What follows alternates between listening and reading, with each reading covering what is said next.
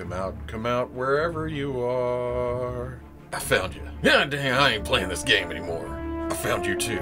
Oh man, come on. There's only one more person you haven't found. Boba Fett. Boba Fett? Boba Fett? Where? Okay people, welcome back to another Fwoosh review. Today let's take a look at the Hasbro Star Wars Black Series Deluxe Return of the Jedi Boba Fett. Okay, we're gonna start this off.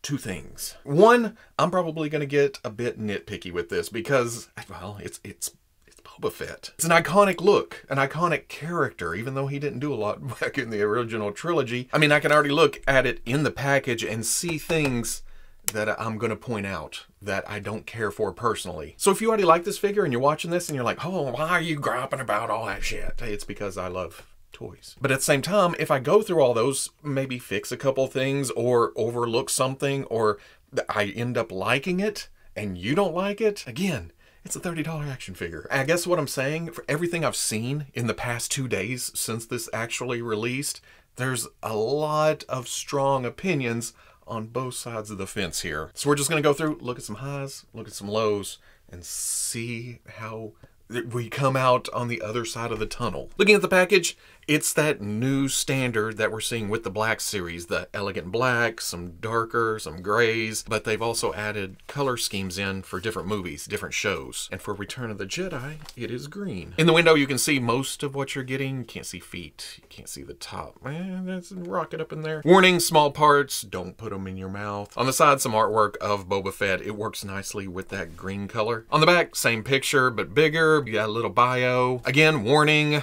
small parts, includes figure and 5 accessories. On the other side, just a little green, little window, little Star Wars. On the top, window. Amazon wasn't real careful, but who cares? It's trash. On the bottom, legalese and UPC. But let's get this open.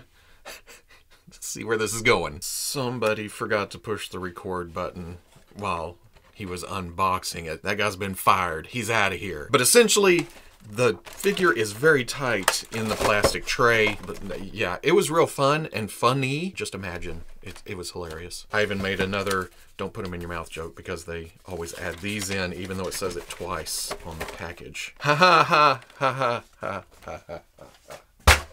Okay, before even getting into the figure, you can already see it. We're gonna work on that helmet. Recently, for some reason, Hasbro has been putting heads underneath their helmeted characters, but then the helmet they glue on over it is a softer material. So if it's glued out of place or there's some detail work on the head underneath that it glues to, it sticks weird or it's crooked. In Boba Fett's case, the tray was so tight that it squeezed the helmet and it's stuck there now. I don't know why they're doing that. I'd like to think that they're, you know, hey, if you like customizing, how about you dig that head out and you can paint it and then you have a Temuera Morrison head. But I also think they're trying to keep the neck joints uniform across all figures, no matter how big the head is. If that's the case, I don't know why they don't just make this a solid piece and then hollow it up to a socket that will work with. I don't know. It's just weird. What I'm going to try to do is try to heat this up, squeeze it back, and try to get it filled out because Boba Fett's helmet is wider, not this way, that way. And honestly, that was way easier than I thought it'd be. All I did was hit it with a heat gun and it kind of just spread itself out. And that's what I was looking for, is the straighter lines on the side. The rangefinder is a separate piece and it sticks out just slightly that messes with my eye a bit, but yeah, this is way better than it was out of the package. But looking at the overall figure, I will admit, I was kind of a negative Nelly coming into this review, but now that I've messed around with it for a little bit, there's a lot going on here, and while I have some nitpicks, there is a lot to like. Looking at the sculpt first, of course, the undersuit has some seams, has the wrinkles, has the little details that you can't hardly see unless you get right up on it. The big bulky pockets that we're used to seeing, that we have no idea what he carries in there, Lunchables, something. And then the pockets down on the front of the shins that hold extra tools, his comb, his toothbrush, is that a protractor, a ruler of some kind? There's even a cloth texture. The feet are Boba Fett's feet. I mean, it has the seam line running down the middle. I don't know if these are actual weapons or anything, but I always thought of those as little knives on the toes. Looking at the whole figure, the feet do seem small. The knee pads are nicely shaped. They have those, whatever they shoot out of on the sides. The gauntlets, of course, it's several weapons incorporated into those, but they look just like they did in the movie. And even over here on this side, he's got his keypad where he can punch in his pin number, get some money out, and the rocket. The chest armor looks awesome with the dings and the dents. And it took me years to realize that these are attached to almost like a t-shirt over his jumpsuit. And Hasbro even made that a separate rubber overlay that not only makes it more accurate, it makes it more action figure-y. We'll get to that. That extends out and attaches to the shoulder pads that work brilliantly. They come over the shoulders, but if you need them out of the way, they flex up. That's the same for the belt and the side pouches. They are attached together and are completely separate from the figure. So it does ride up sometimes. You have to push it down, but I'd rather have it like this, where you can move it, get it out of the way if you're going side splits or something, than have it glued in place and have it out of the way of the torso, but in the way of the legs. This has options. Getting to the crotch piece, it's actually a rubber overlay too. This whole armor coming around the sash underneath, and it's not as noticeable there, but you get around to the back and it moves around. Part of me thinks they should have just sculpted that all to the crotch piece, but at the same time, with the greens and the silvers and the different paint apps, it makes for a nice separation between the jumpsuit and the armor plates. Rubbery hoses on the back of the right elbow running down to the gauntlet. The cape is a rubbery plastic piece. It's softer than I thought it'd be. It doesn't really get in the way, but it doesn't lay like I would like it to. And then up at the helmet, yeah, had to fix it, but once I did, that's the iconic look. So I like the body, I like the sculpt, I like the silhouette it cuts, but let's talk about the paints and the colors. I feel like they absolutely nailed the orangey yellow color of the shoulder pads and then the knee pads. The green on the chest and the crotch seem a little dark, especially compared to the helmet. Perfect world, I would have liked to seen this green down to here and here. Also, when first looking at it, the red of the gauntlets and up on the helmet seems a bit dark. Googling, yeah, you never know what you're going to find, because something may be cosplay, may be reproduction, may be original pictures, and even those original pictures, some are dark, some are light, the colors are off. But I really, really like this picture. A set picture out in the sun, giving you a good look at the true colors, and the reds are pretty close. They were a maroon color. It also shows that the sash was a brighter red. That's what they did, so I'm cool with that too. But then there's the lightness of the costume, and later on we'll look at the Mafex, we'll look at the SH Figure Arts, but I think Hasbro actually nailed the base color of the jumpsuit here. The problem is, it's just plain. They put this nice wear and tear to the armor plates, the silvers and the dings and the scrapes and the scratches. On top of it looking plastic, you lose some of that detail because there's not a wash to it. And it wouldn't be just throwing a wash on there to accentuate shadows and sculpt. The original costume, it seems like, was dingy and dirty. The hands really stand out at you though. I know they were a different color, but this almost looks like a glow-in-the-dark plastic. It just looks weird. And since we're deep diving this far, we might as well point out that it's missing some yellow paint on the chest piece. This was originally painted yellow. I'm talking about Boba Fett. He found some yellow armor, painted it green, and then it shows through the more wear and tear there is. But Hasbro did get those marks up on the side of the helmet, a nice tampo to the shoulder pad. Same here. That does seem a little bit clean. And then especially this, just a touch of gold makes it stand out. The silveriness of those launchers on the side. So with all those little details and then everything on top, it looks nice, but it could use just a little bit more TLC in certain places. So I talked about the rubberiness of these hoses, but they do hold the elbow joint back just a bit. That's stretched as far as it's going to go. The elbow reaches about 90. There's still some more joint to go. You see on the left side, it's supposed to go up past 90. It's interesting, there is a swivel with this elbow cover coming down, but then the lower arm swivels inside of that too, on top of the gauntlets also having a swivel. I think they did that on this side to match this side because the hoses attach to that cover piece coming down. If you are turning the arm,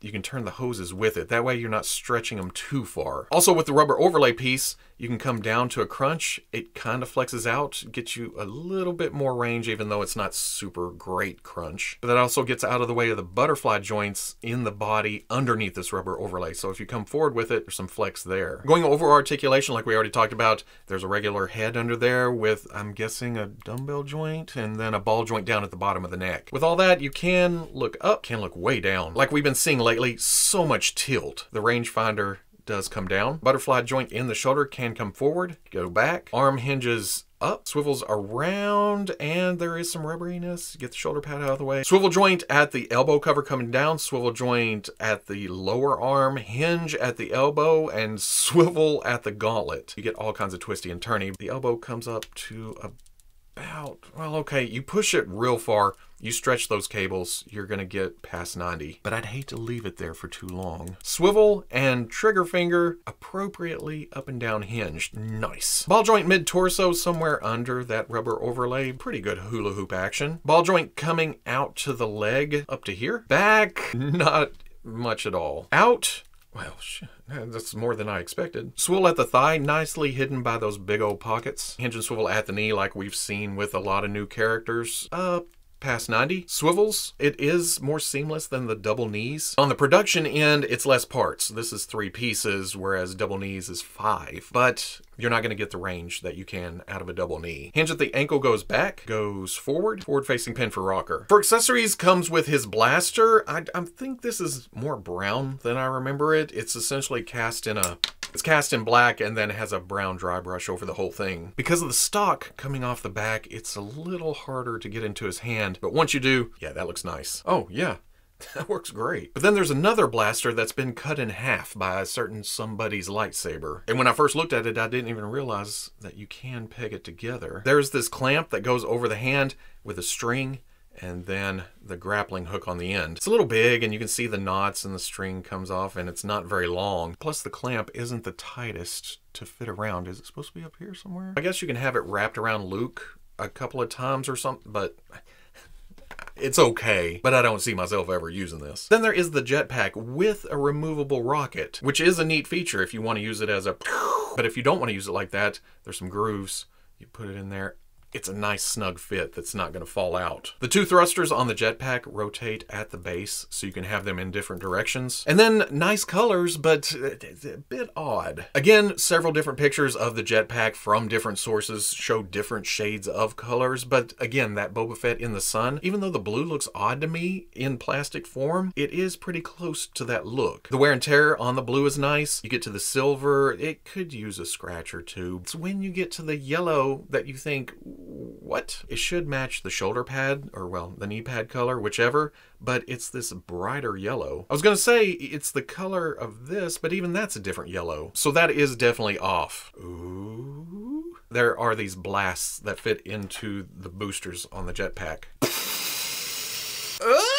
I really like that. Something I didn't think I needed, but now that I have it, I may have to pose it on the shelf like this. I'd be careful plugging them in and pulling them out though, because as snug as those are, I think that connection's stronger than that peg. So kind of hold on to the thruster as you're taking these off. We also get this fire effect with the translucency. Well, we saw that on the other one too. The yellow that works to a translucent red, even some flame jumps. You can see blue through it. And that's for the flamethrower on the gauntlet. It's made for that angle piece. You just have to find the sweet spot. Boba Fett stands ever so slightly under 6 inches tall, which is shorter than the first Black Series Empire Strikes Back Boba Fett. Boba Fett is listed as 6 foot tall. This one's slightly short. But the biggie is that it fits in with other Black Series figures. The new Stormtrooper, the Endor Han, and is bigger than the SH Figuarts Return of the Jedi Boba Fett and Return of the Jedi Luke. Chest armor is a bit darker than here, but the helmet matches up nicely. And then the jumpsuit is lighter than this. But the overall feel, the proportions,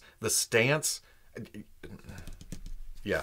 Goodbye. And it's not like the Figuarts had any shading on the jumpsuit either, or, well, as much wear and tear on the armor. Oh, and you knew this one was coming, the Mafex figures. These have been the kings of Boba Fett's for me since they came out. And again, you can see the differences in the greens, whereas the helmets almost match up. The darker shade to the jumpsuit on the Mafex. The wrinkles are a little bit sharper on the Mafex figures. The feet are a bit bigger, seem more proportionate. The red is slightly lighter. Again, there's not a lot of shade work to the jumpsuit here. And then for giggles, here's the Bandai model kit Boba Fett from Empire Strikes Back. So the details don't match, plus this is just plain plastic when you get it. One of the things I'm noticing as I'm posing it more and more, there is a seam line on the front of the neck right there. And whichever direction that seam line points, you get more bend to it. With that facing forward, you don't get a lot of up, but great down. If you turn the seam line around to the back, you lose that nice forward down, but for flight poses, you get excellent up. So if you're wanting range in a certain direction, keep that in mind. Just